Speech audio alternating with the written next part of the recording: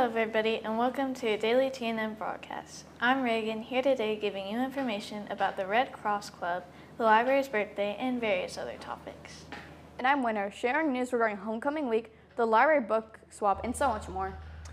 And last but not least, I'm Canyon, bringing you updates on all things Tiger sports. Without further ado, here are the news and announcements that you need to know.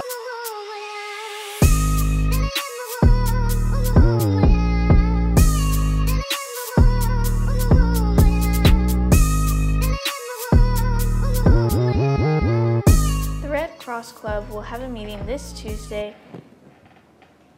Come to room 206 where they will be discussing future volunteer opportunities for their organization. Everyone's Hollywood fits are looking fresh today. Here's an announcement from ASB about tomorrow's Spirit Day. Tomorrow, wear your best Western apparel. Show your Tiger spirit. Yeah!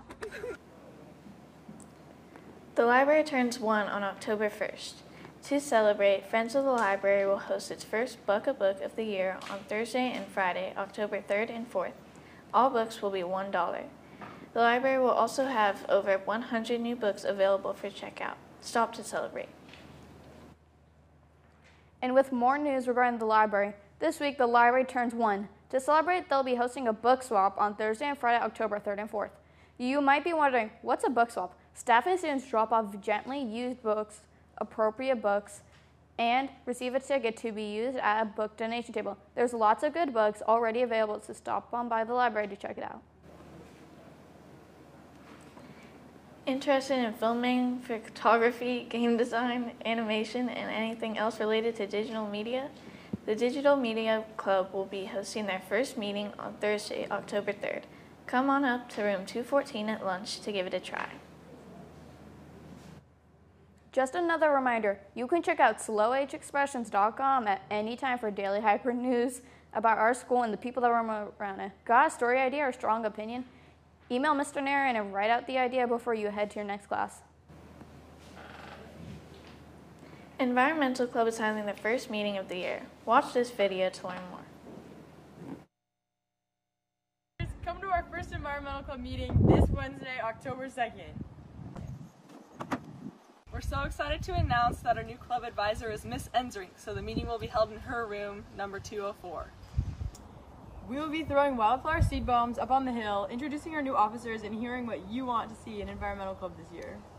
Everyone who comes to the meeting will get a sweet treat. Be there at lunch on Wednesday. The Serve Club meets every Friday in room 121 at lunch. Show up to plan outlines, build community, and of course, get pitted. Come on in, the water's fine.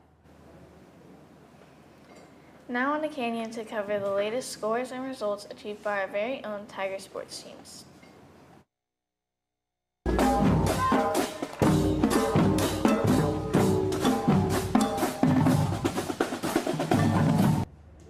We've got some exciting upcoming games today, Tigers. But first, let's talk about our past sports news. Yesterday, girls golf had a tournament at Dairy Creek Golf Course. Please check out their Instagram page to see the results from that tournament. That's all the news from the past sports events. Now let's talk about today's sports events. Girls tennis has games against Lompoc at 3:30 p.m., both JV and varsity.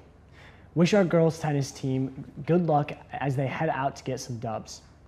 Girls volleyball also has an away game at Templeton with freshmen at 4, JV at 5, and varsity at 6. Best of luck, girls volleyball. We know you're going to do great. Finally, our girls and boys water polo teams will have one of the most exciting and important games for us to watch as they face down our rivals, Arroyo Grande High School, at home with JV at 3 and varsity at 4 for boys water polo, and varsity at 5 and JV at 6 for girls water polo. It is crucial that you show up and cheer them on.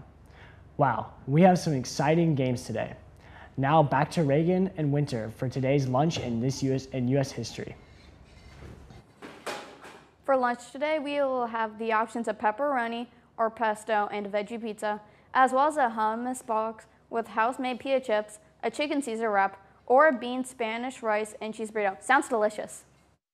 And on this day in U.S. history, in 1890, the Yosemite National Park was founded. The valley had been discovered by James D. Savage 39 years previously and attained national park status after environmentalists John Muir and Robert Underwood Johnson lobbied for the preservation of the region. That's all from us, Tigers. See you tomorrow.